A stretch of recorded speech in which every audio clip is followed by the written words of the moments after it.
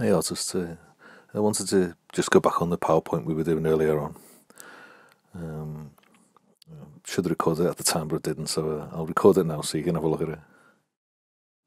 So this is a PowerPoint of just some current work I'm doing in Sketchbook. And what we were talking about is the design process, or sometimes called the design cycle. What we want you to think about is ways to use your sketchbook to generate ideas. So looking back, what I was talking about was the Loomis method, obviously, and these are the heads that we looked at a couple of weeks ago. Of course, I asked you to look at the classical images, which I attached at the bottom of the video, but I'm not going to ask you to do that and not be prepared to do it myself. So I did the exercise. So I really enjoyed this exercise, actually, and I feel like I learned quite a lot from it. And the more I learn and look at the Loomis method, the more I understand it, actually. So we can see the inner circle with the side plane of the head, and halfway up tells us where the brow is, and the top is the hairline. Bottom of the circle is the nose, and then one more same distance down is where the jaw is. It's just a beautiful process.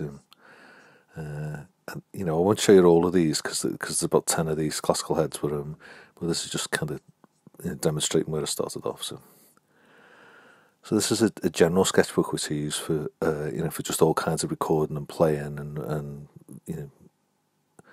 responding to exercises. And I was interested in this head because it was like just because it was looking upwards, and the challenge of modelling the lips and those types of things looking upwards.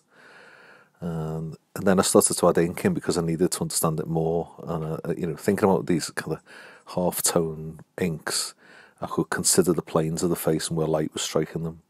Which these are revealed by the way light strikes things. So your classical images are amazing images to work from. So you can't really go wrong. If you haven't done this exercise yet, I still say go back and have a go at it. It's a way of discovering, so this is one of the harder ones because the head was tilted back, but it's worth having a go at, and Safe Harbour never made good sailor, did it? So you can see my sketchbook is a little bit cluttered. That's the edge of a life drawing of Eve there, and this is a postcard responded to the government strategy about artists having to retrain or something else. So moving on to another sketchbook, and I have sketchbooks that have different functions. So this one is focused, and it's about printmaking. And I'm interested in these processes as a printmaker. So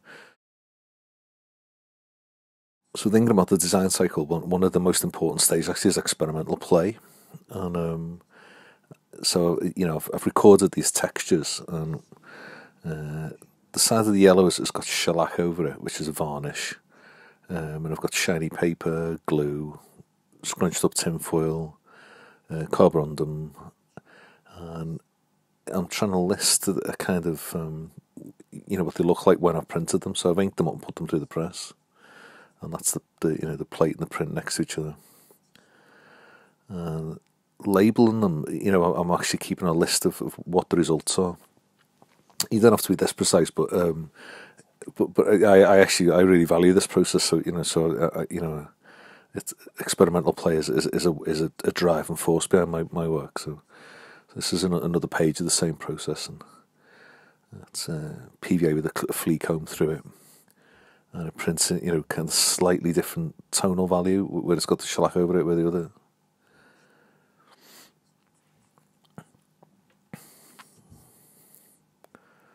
So I'm learning as I'm doing this, and what I'm getting is there's different tones, and I've got a list then of how I achieved it. So this is crackle glaze, 4 different treatments of it, and then printed.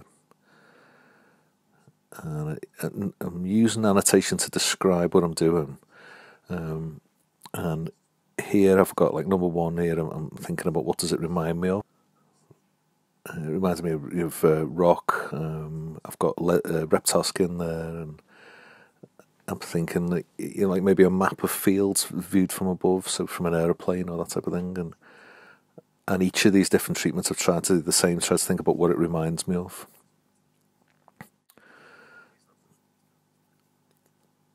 The reason I'm noting these down is because in the future, if I wanted to represent one of those things, I've started to build a dictionary of visual effects that that tell me basically that's how you do that, and we've done this by play.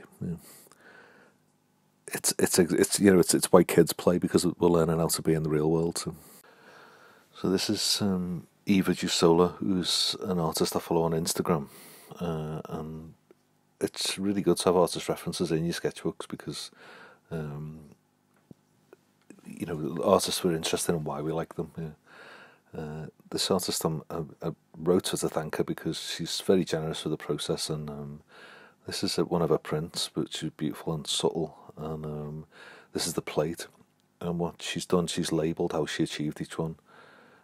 So we've got PVA, carborundum, cut out mount board, and she's drawn on with wax crayon at the bottom to get the most subtle effects. I think that's really generous because for an artist to show out exactly how she does something, she's not getting paid to do that. So and a lot of artists are very secretive, and I've learned how to do this for 20 years, and I'm not telling anyone how to do it, which it seems childish to me.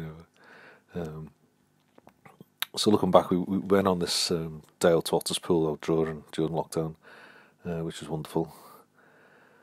An experience being outdoors. So this is a drawing across the Mersey that from that day, and it's my turn now. So the next thing I need to do is build a plate based on how Eva Giusola's done it, and the sketchbook is only part way in progress, so I haven't actually done that yet.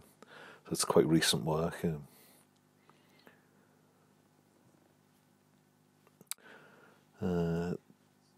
A similar process is looking at this source material. So it's not artist. It was carved by an artist, but we don't know the artist's name. These are two Roman images of the Genii Cucullati, with these three hooded gods. The Romans took from the Celts, actually. So and the word in this thing called the Via Britannicus, which is basically a duffel coat. The Romans laughed at them when they arrived because they were used to togas and armour, and apparently within a couple of weeks of being in British weather, they were pleading for people to actually make them a Via Britannicus to wear themselves. So we got these three hooded fertility gods wearing the Via Britannicus, and then I made a drawing to simplify that down, and this is an image of the final print. So I drew this out, covered it in glue, and sprinkled stuff called carborundum, which is like a powdered fine grit over it, which obviously sticks to the glue and holds the ink. So it gives them almost like a stonework effect. And if you subtly go in and you can see the combing effects from the flea comb from the first set of samples, which also go with this, give almost like a kind of fabric weave effect. This is a page of ideas, drawings of from these kind of photographs of crows that got printed off. This thing called the rainbow crow, which is a Native American mythic image. So they had the crow as this beautiful songbird with rainbow feathers, it volunteers to fly up to heaven to bring fire back, like Prometheus, because people are cold in the winter. And on its 3-day flight back, the soot blackens all its feathers, and the smoke turns its beautiful song to a croak. So it's very kind of heroic beast. And it just struck me as a beautiful image that that's yet to come. So this is current work, and I don't know whether anyone's seen the Last Temptation of Christ, the Willem Dafoe film. There's a sequence in it where Lazarus is raised from the dead, and it's actually really terrifying. Jesus is mortified that his friend has died, and he's heartbroken. He approaches the grave and calls into the darkness, and there's just no response. It's silent. And finally, this hand comes out of the darkness, wrapped, takes hold of Jesus' hand, and as Jesus pulls, there's a pull back. So it's a battle between life and death, and Jesus almost pulled into the darkness by this power of death. So it's incredible, retelling of this image. It's not an easy process at all. So I wanted to make a print responding to this. So it starts off with this drawing, and the drawing is actually the one on the right, and I wanted the heads to match, so there's to be an equal balance between life and death. So I drew this kind of grid lines out first, and I put a diagonal across, and this is where the hands lock. But and in the annotation at the side, I've said actually that's too low down because I want it bang in the middle. I want it to be an equal balance. So the annotation is evaluative. I had this, in the film we see Willem Dafoe look to heaven to ask for help, but the look at heaven, wasn't working for me in terms of this image, because it just looks like he's looking away from the person he's helping. So it didn't really work for the kind of drama of the image. And I had this idea down here that the Lazarus would be so shocked by coming back to his eyes are wide open, and he's. So I made the second drawing on the opposite page, and adapted it a little bit. So in the background we can see Martha and Mary transposed across from the original, and that's just really free doodling, but which doesn't normally work when you're trying to make a figure. But sometimes you're lucky. So sometimes we find out by drawing, actually, not just by thinking. And I had this idea of Lazarus being dazzled by the sun behind Jesus' head as his halo, and he's being pulled out of the darkness into the light. So I wanted his eyes scrunched shut. But even that, what wasn't kind of working for me. So I'm looking for a new way to represent the faces of the two protagonists in this drama. So I thought I'm going to go back to what I was doing kind of at the start of this, which is really why it's a cycle. I've also got this great app, a free photo app, where you get 45 free photos a month. So I'll print off images, stick them in, and this is the hands grasped. This is wanted this image in. It's actually called a Viking handshake or a gladiator handshake, and this is David Duchovny from the X-Files being dazzled by car headlights. So I'm trying to think, well, how does the body respond to bright light? So just sticking these things in as ideas and as mood board almost. A useful thing to do in Sketchbook is not just looking at artists and experiments and play, but actually annotation. So we write the things down that we're doing, almost like a recipe. So for here instance, I'm saying if the sun is behind Jesus' head, his face will be silhouetted, but it would lose some of the drama. So I need to compromise on that. So kind of finding out and designing it as I go along. No idea springs fully formed, which is the point of the design cycle. So on annotation and evaluation, really useful as notes to your future self. So you might think when you have this amazing idea that well I'll always remember that, but you won't. It's like trying to remember a dream. It doesn't work like that. A couple of days later you'll think, how on earth did I do that? And you won't remember it. So if you write it down in the book, it sets those triggers in place.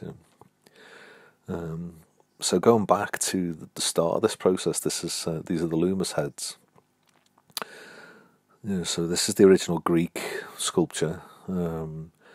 This is the drawn response using the Loomis grid and some halftone inks. And I like the downwards gaze, which is this kind of soft, compassionate. There's this wonderful, kind of idea in Scripture. Jesus is so upset that Lazarus has died that he weeps. So I thought I'll put a tear in it, just as an indicator of that.